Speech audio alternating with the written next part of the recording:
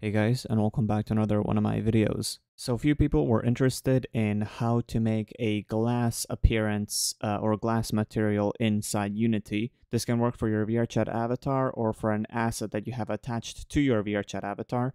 So I'm going to give you a few examples of what I can come up with close to glass or reflective like a mirror or something close to a mirror. Now there are proper shaders to pull off a glass look or a mirror look, but I'm going to be showing you how to do this in Unity without any shaders.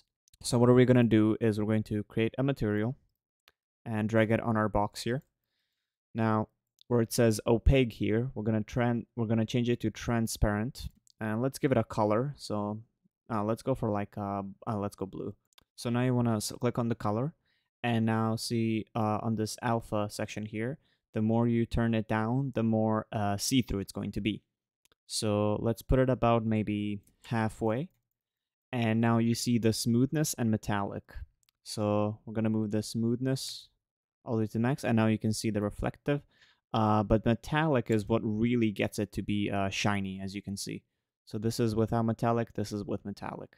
Now, you can't go all the way with the metallic because it's going to be too much. So this of course you can play around with the settings and basically get to the point of what you're looking for.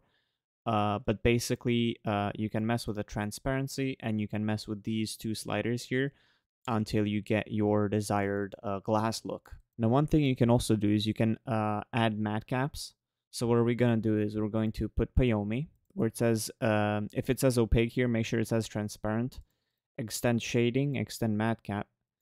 Now search in matte cap and let's find a shiny matte cap. Drag it there and you can change the color of it. Now depending on the matte cap, this can either be very smooth or it can be kind of rough.